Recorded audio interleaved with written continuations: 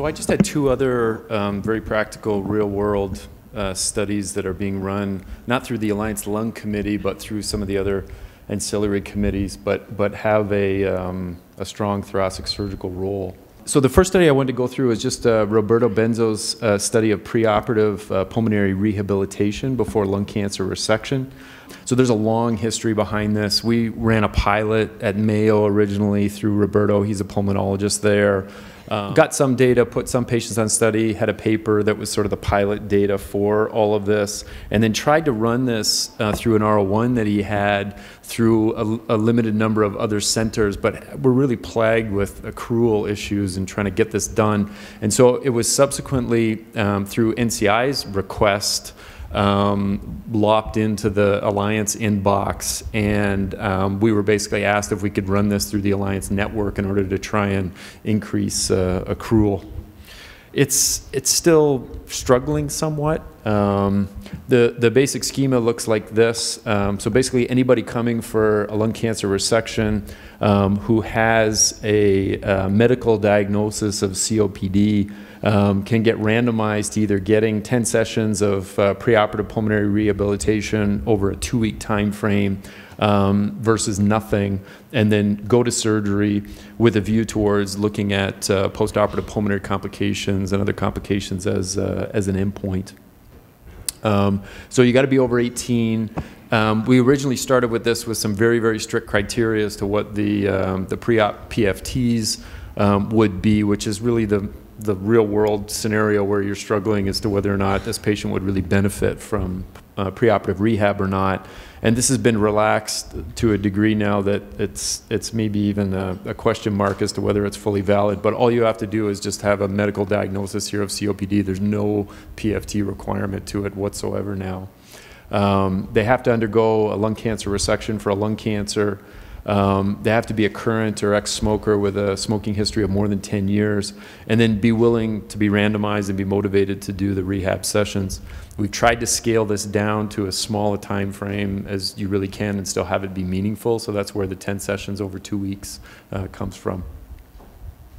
And then the endpoints are a number of postoperative pulmonary complication measures like pneumonia, atelectasis, et cetera, and then a number of quality of life, breathing-oriented questionnaires that are going to be done at the back end.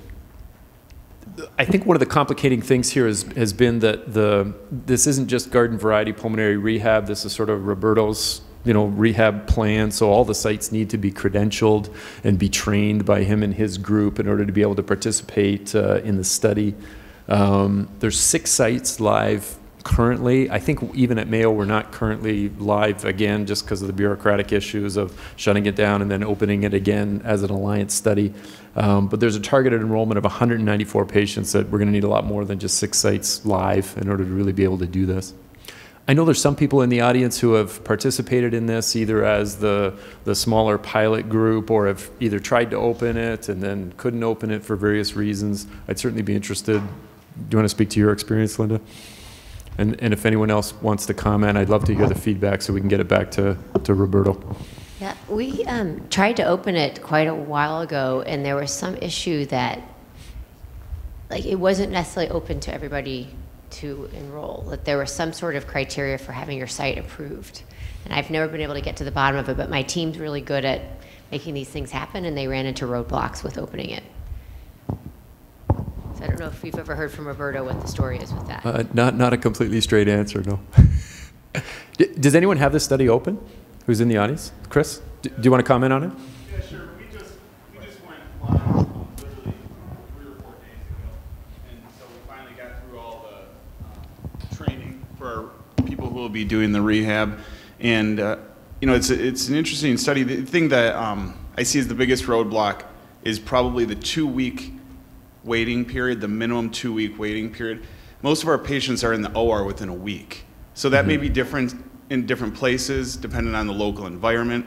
But to let a patient wait 2 weeks oftentimes makes the patients nervous, isn't necessarily the best business plan. And so that's where I see problems potentially. Mm-hmm. Yeah. I really believe in this. I think we've done it kind of similar after this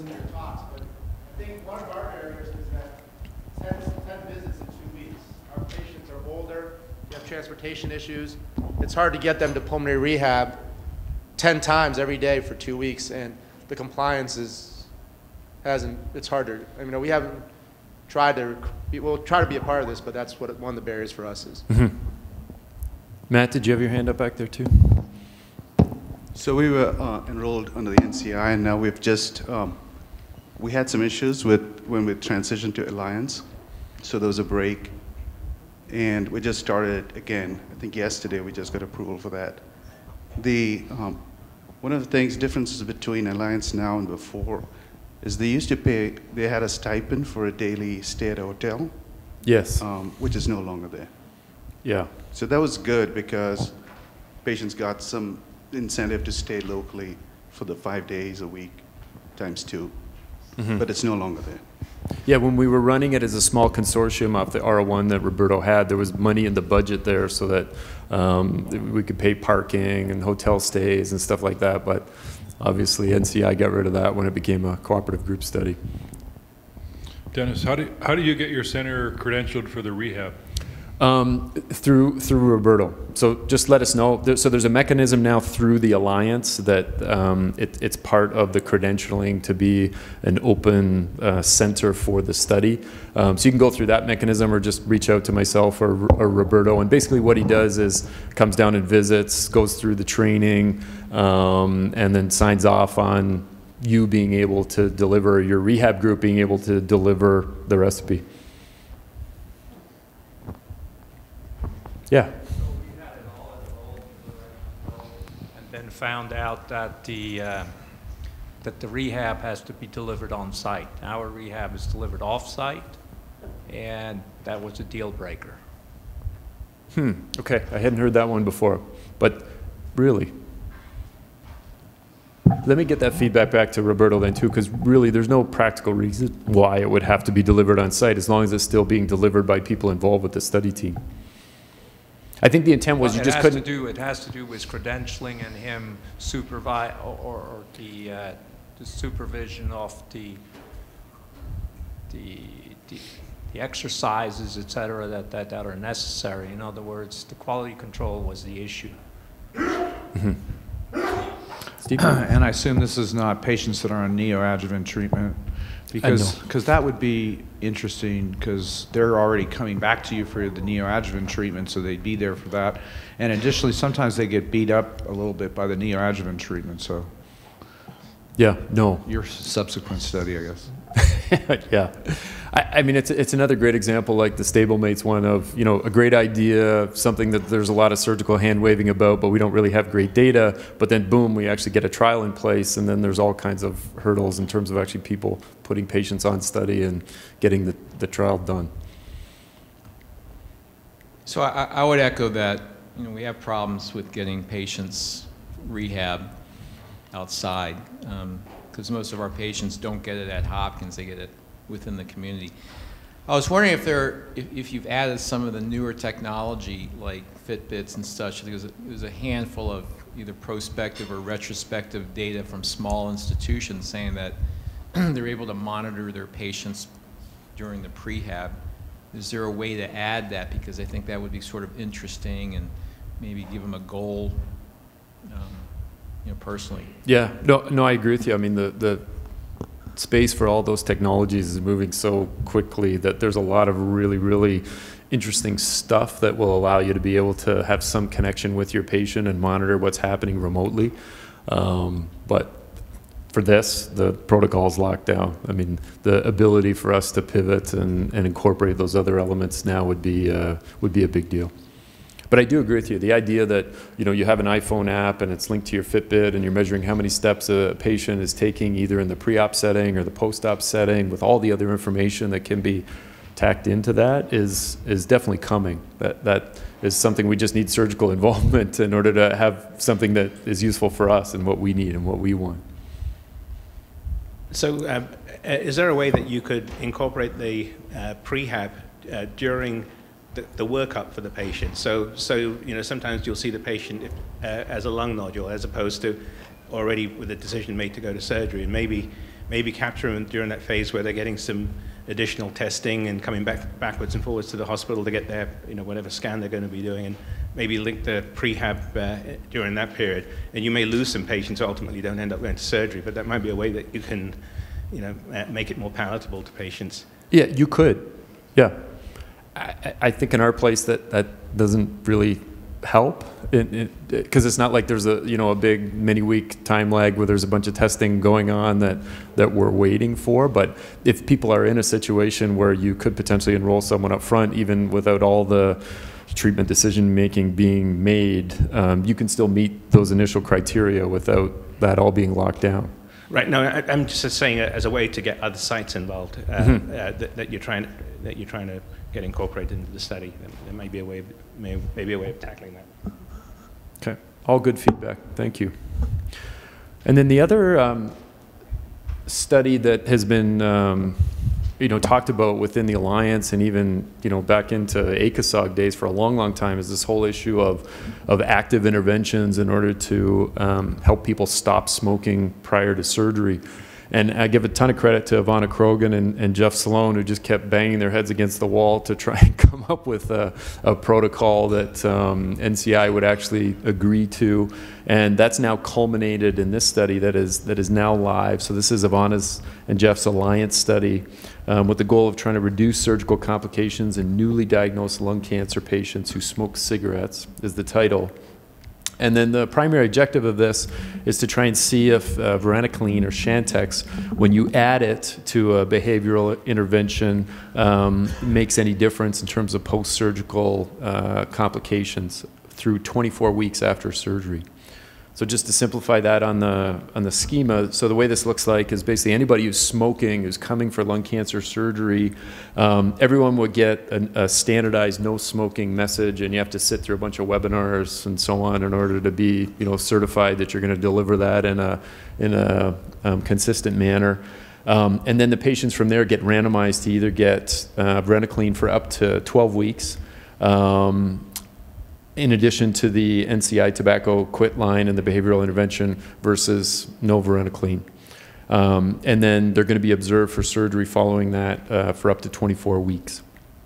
So the important thing from a surgical standpoint, let me just go to this first. So the key window that's important for us is that there has to be at least a 10-day gap from the time that they get randomized to the time to surgery. So for them getting any kind of intervention, whether they're in the varenicline arm or not, you've got to have at least 10 days go by before you can operate on them. You can go up to 12 weeks, which seems inordinately long, but that's the window within which you can actually operate on the patient from the time that they've actually been randomized. So you've got a minimum of a 10-day delay prior to surgery. And just to go back to some other details, so the patients will be randomized 1-to-1 between the two groups. The intervention group, again, participants will get varenicline plus the no smoking message from the surgical team, and then behavioral support through the NCI quit line. And then the control group is just all of that, but minus the Chantix. The teachable moment training, so Ivana and Jeff have tried to put a lot of work in order to have some consistency around what the message is that's being delivered, because that's also an important part of the trial here, that there's some consistency in the no smoking message that gets delivered during that critical teachable moment of the surgical consultation. So again, there's some webinars and some other things that you have to go through as part of the training for the study. The targeted enrollment is 626 patients. I don't know if, as of when I was making these, I didn't know what the reimbursement actually was, but I can get that information to anybody who needs it. In terms of surgical complications, this is a lot of standard, ACS, NISQIP type stuff in terms of post-operative complications. And then those are going to be followed up to a total of 24 weeks after the study, in addition to whether or not patients have really stopped smoking. So a couple issues with the study, just to update people on, because it's sort of basically going live now. One was there was an initial plan to try and stratify based on the operation being done. And this sort of got lost in the weeds in trying to come up with a meaningful stratification just to ensure that you didn't have, one group that were all complex pneumonectomies and another group that were all VATS lobectomies. But at the end of the day, it really was not practical or feasible in order to be able to make this work. And the final decision was we were just going to get rid of the stratification completely. It's going to be analyzed at the back end, but people are going to be randomized as all comers. The other issue that's come up, so there's a bunch of correlative studies looking at salivary samples for a bunch of measurements as to how much someone is smoking and whether or not they've really quit, et cetera, et cetera. And the kits to do that were just offered through one specific company that I know some sites were having issues from a contracting standpoint, because I think they were being sold by Fisher, and if your institution didn't have a Fisher contract, you couldn't get access to them or something like that. Ivana is working to sort all that out. If anybody hits that hurdle as part of trying to open the study, just let us know and we'll do our best to try and get that resolved. And then the other issue that came up, Rishi, you had emailed me do you want to just speak to that quickly? Is this whole issue of can you do everything at one visit, or do you have to have a time lag from initial consultation to the time of randomization and delivering the anti-smoking message? So I don't know if anyone else has had this problem. So we're struggling with our clinical trials office where we'll see a patient in clinic and then we're being told that they need 48 hours to randomize someone, which then means the patient has to leave, come back, and I'm sure everyone may have this problem. I mean, a large portion of our patient population drives 1 to 2 to 3 hours to come see us. So that makes it just completely impossible to participate in this. And so I'm just wondering if anybody else had that problem and how they've dealt with it. I really just need some advice or I guess feedback that nobody else is dealing with this problem and everybody else can randomize within half an hour, and then to stick it to our clinical trials office to be able to say that their current standard is kind of ridiculous. So I don't know if anyone else has had that issue. Has anyone had that issue? Has anyone tried to open this? Who's in the audience? Anyone want to speak to their experience? Go ahead, Matt, first. No, I don't. I can't help. I don't know. However, it's not clear to us. Can it just be a suspicious nodule? Yes. Because we didn't get a straight answer on that. Yeah, no, the straight answer is it can be known or suspected lung cancer. Because at the last Alliance meeting, Ivana said, oh, we didn't think about that. And she was looking to change it, so I don't know if it's changed. No, she has changed that. Okay, good, because on clinicaltrials.gov right now, it doesn't say that. Yeah, the paperwork might not have followed that, but we met even just in the last week about all of these issues, and I think there's resolution for all of them, including that issue. Whether or not that's fully reflected in all the downloadable protocols yet may not be the case, but the way it's going to be changed is to either a known or suspected diagnosis of lung cancer. So if you don't have a tissue diagnosis and you're taking that patient to the operating room to do a wedge for diagnosis first, you can still enroll them on study. And the other issue, and I think we're about to activate it. We haven't yet, so I haven't tried randomizing. But there's something to do with the timing of them collecting salivary cotinine levels. And those time intervals are not necessarily in sync with when we would normally see patients. And we're sort of trying to figure out how we're going to get those from patients if they're at like 6, 12, 18 weeks. They're not times of visits, and a lot of us have patients come a long distance. We're pretty sure they're not going to drive 5 hours to spit into a cup. And then there was questions about could they mail it in, and I feel like some of those details weren't fully fleshed out yet. I don't know where Ivana is with that. Yeah, so just to speak to that, so the Graham Warren, I think it is, his lab was actually going to be doing the analysis on the studies. So they have agreed to actually be able to mail the kits to people at home, so you can actually do them at home rather than it being through a mandated visit. Because I agree with you, there was a whole bunch of visits there that just were going to be a big drag on accrual without that getting fixed. Dennis, we came across a problem that having the medications delivered without a patient's name for randomization. Is there anybody else? Sorry, say that again, Wiki? We couldn't get the drug unless we could name the patient beforehand. So randomization has become an issue. Okay, I hadn't heard that one. Yeah. Okay. So that was, because of that, it's on hold. I was just talking to Phil Carrot, who's our PI, local PI, and Phil was just saying we were having the same issue, but we're working with our pharmacy on that to try and make that, but we're struggling with that also. So I like to hear from what solutions. So is that a local issue, or is that a trial issue? Here, I'll let Phil answer. Sure.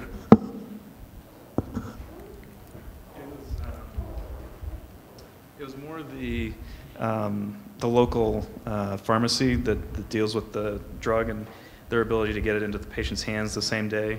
And they initially didn't think they could do that, but now we're trying to get them to be a little more agile and dealing with it. So. Okay. Well, again, all of these issues, if they continue to be drags on accrual, let us know. Because, again, NCI's made the commitment they're going to do this. They've cut the check. So it's our responsibility now to try and put patients on study and see if we can get this done. And if there are issues like that, there really are drags on accrual, let us know, and we'll do our best to try and get it fixed.